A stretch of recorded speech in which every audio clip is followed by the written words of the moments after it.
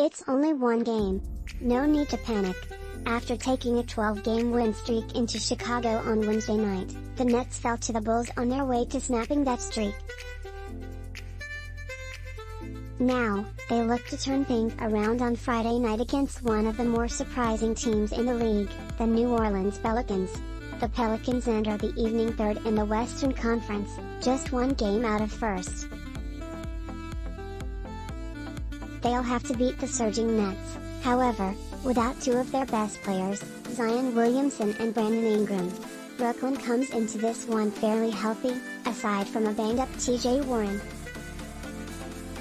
WHO, Brooklyn Nets, 24-13, at New Orleans Pelicans, 24-14 win, 7:30 p.m. estWHERE, EPSN, National, yes, local TV and app, WFAN-FM, radio game preview. Nic Claxton will have a battle on the inside tonight. Jonas Valanciunas has been a Nets nemesis for years and is handling business in his 28 minutes tonight.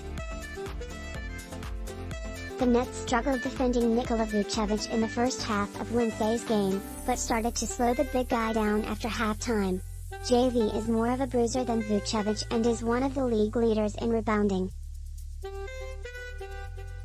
The Nets lost the rebound battle by 12 to the Bulls on Wednesday, and they'll need to be a lot better tonight if they want to get the win.